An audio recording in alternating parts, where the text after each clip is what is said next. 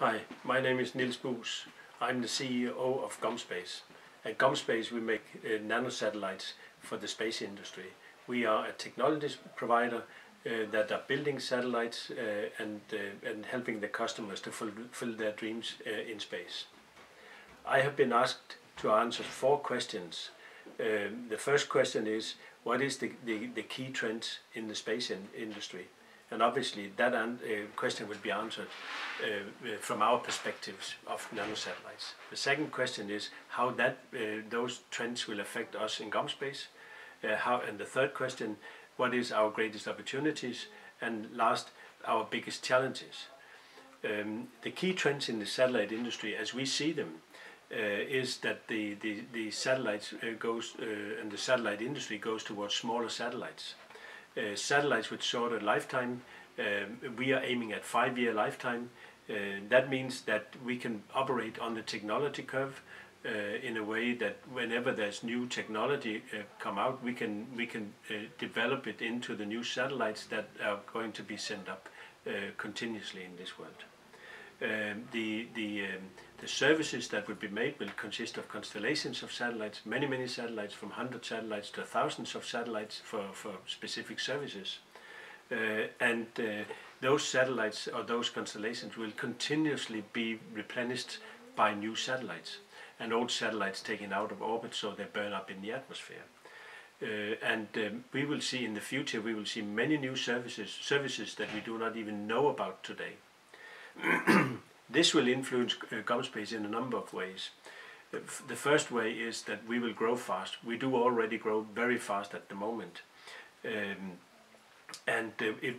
This will mean that we will be developing an industrial production. Instead of building satellites that are prototypes and then sent into space, we will actually start a specific industrial production of serial production of nanosatellites. To do that, to fulfill everything that we need to do, we are building an international organization. We are in Aalborg, we are in Uppsala in Sweden, we are in Washington, and we are in Singapore as well. We will also be involved in developing new applications. The space industry today and the developing of the new applications is usually happening from the space people and not so much from the service providers. That will probably come later when they start realizing the opportunities for new services with space technology. Our biggest opportunity is to work fast down the learning curve and the scaling curve for industrial production, so that we can provide the market with very low cost, very efficient nanosatellites that can be used for many different types of services. In our specific instance, our biggest opportunity is to work with radio technology. We are living in an area here in Aalborg where radio technology is very strong, and also the fit between very small size technology component as it is today and the very small nanosatellites is a perfect fit for making professional solutions.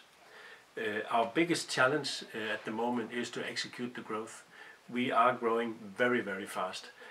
We can luckily get a lot of very experienced people here in Aalborg in the area of radio technology, but we are also very attractive for foreign engineers to coming to Denmark to work with space, and that's especially space engineers. We are up to about 10 people from 10 countries working in our company. The other big challenge is to drive the change, because to fulfill the biggest opportunities and to exploit the biggest opportunities, the market will also need to understand the change that this can bring with it, and this is obviously something that we are doing. Working a lot with. We are not only working with this alone, we have a number of very important competitors which we also regard as colleagues that helps us drive that change. The other thing is that to be able to work all over the globe and serve our customers all over the globe, we are also building an international organization, and that is obviously also a big challenge for a small company that is 10 years old and in a very new industry. It is, however, things that have been done before, and it's not anything that we need to invent from the beginning. The future of the space industry, on this segment of the space industry, is we do see from the area of exploitation of the low Earth sphere of the world, like continents that have been discovered and later industrialized. We also believe that the low Earth orbit of the Earth is up for an industrialization, and we are thinking, sometimes thinking along the way, that we are moving electronics equipment from towers placed all over the world into spacecraft, where the instruments are flown on spacecraft, and in that way be able to cover much more of the Earth in a much more efficient way than building towers. As I said earlier, a lot of new services are being developed, and that it will give rise to a basis for growth in many years into the future. Many of the services we don't even know about today, because the satellites that we have known so far have been very expensive, and the business cases were never there. Those business cases are coming up now with this new technology, and that is a very exciting development in the market.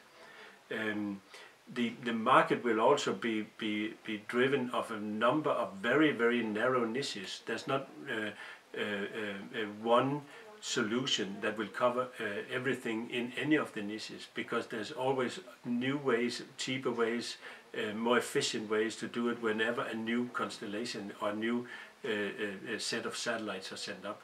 So that, we believe, will drive a lot of the growth because of this competition. We believe in the future that there will be many satellites beyond our comprehension today. I sometimes compare this to the automobile industry in the beginning of the 19th century, where we only had a few cars, and in the middle of the century we had about 40 or 50 million cars. Today we have 1 billion cars. So we believe, not with the same kind of numbers, but with very high numbers, that space will be much more utilized, and eventually we believe that we will have space traffic control to regulate and navigate into space as we today have air traffic control. Thank you very much.